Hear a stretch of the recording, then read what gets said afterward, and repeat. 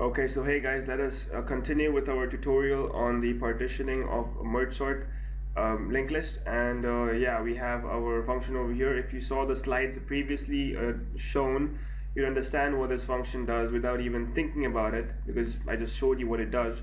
It splits the linked list into two different parts and returns them to the previous called function. So you have a node pointer fast and node pointer slow, which I showed you, the fast pointer and the slow pointer. And if head is equal to null and head is equal of next is equal to null, which means you have nothing to point to and you have nothing next to go to, then you execute this and you forget about what's next. So if that is the case, if the head is null, then you say that star front is equal to head and star back is equal to null. As you have seen previously, this is reference to ampersand A and this is reference to ampersand B. So whatever you give the values over here, whatever you give the value to star front will be given to A, and whatever you give the values to star back will be given to B. So now over here you're assigning ampersand B, B as null, and you're assigning A as head. So yeah, that's how this works. So if this is not the case, as you saw in our tutorial, in our presentation, this is not the case, and you move to the next element, you go over here. So you assign slow to head and fast to head of next. And then while fast is not equal to null, you go to the next element, fast equal to fast of next. And if fast is not equal to null, you go to and you move slow and fast both by 1. And then you give the value of A and B. So you give the value of head to A and you give the value of slow of next to B. And slow of next, as you saw, points to the middle of the linked list. And here this is kind of extremely awesome because you are dereferencing the pointer over here. See, in here, if you go to this particular element or this particular thing, you'll see that now, right now, it's pointing to well, 1 right now, right? Slow is pointing to 1 and slow of next is pointing to 5. So what you're doing over here is you're saying the slow of next is null, which means that the pointer is cut off, which actually cuts both of the linked lists in two parts. And now when you start from here, there is no pointer to point to 5, and therefore your linked list only is till about here, which is kind of awesome, and it gets the job done.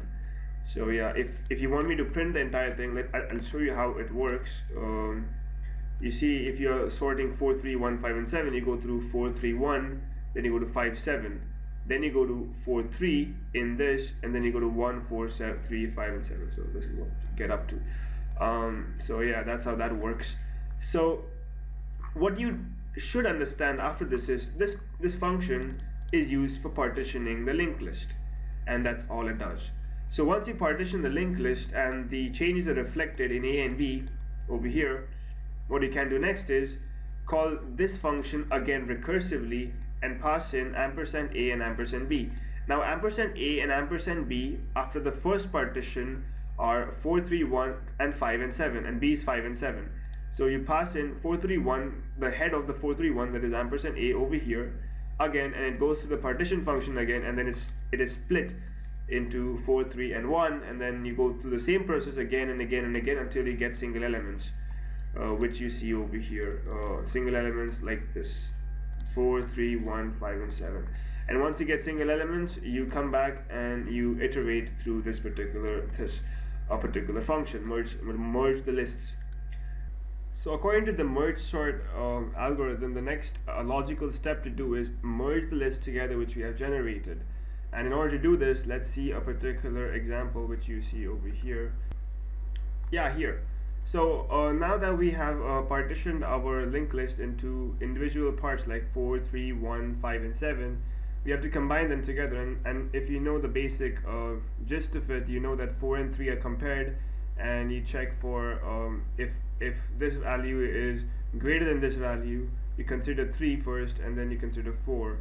Similarly, you check between these two and you check if 3 is less than 1. If it's not, you select 1 and then you go 1 forward, but there is nothing to go to, so you put 3 over here and then you go to 4. And similarly, if you have 5 and 7, they already sorted, so 5 and 7, and then you check between 1 and 5. 1 is small, you put 1, you increment by 1. 3 and 5, 3 is small, you put 3.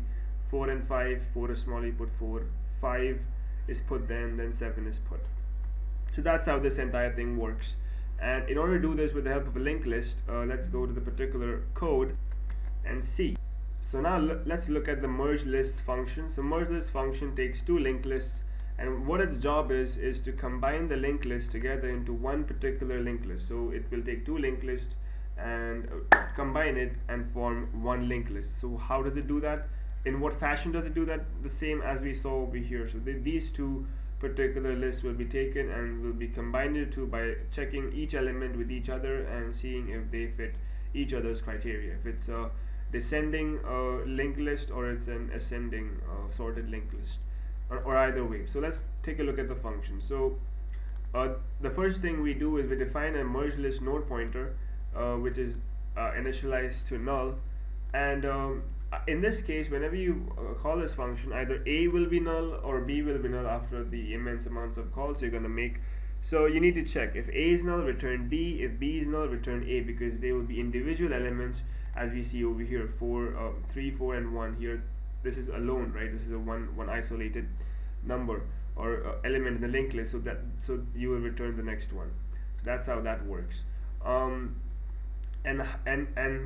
if you find that both the elements are null, that is not physically possible, because it is not. The program is implemented in such a way. So if you find that particular error, then there is some problem with your code. If A of data is less than B of data, as I said, if 3 is less than 1, you get 3, right? So in this case, if 3 is this value and 4 is this value, you'll implement the else function. And in the else function, you'll take the B node and you will put it equal to merge list, and then you will say that merge list of next will be equal to merge list of A and B of next, which will in turn return its own set of merge lists, which you will understand. So once you get to the end of the list, you will either return a single character and then you attach everything. So if you have worked with recursive elements or recursive functions, you understand how this is actually functioning.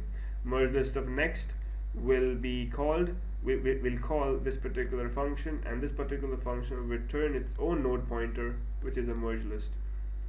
And yeah, that's all that is to this particular function. And if you don't understand this, I encourage you to take a piece of paper and draw the function stack for each of these lines. So yeah, thanks for watching this tutorial, and if you found this helpful, please like and share and subscribe. And yeah, if you have any new ideas for algorithmic tutorials or whatever you want to cover, leave a comment in the description and I'll get to that. So thanks for watching, guys. See you later. And yeah, let's just run the program one more time, and this is how it runs. So thanks for watching and see you later.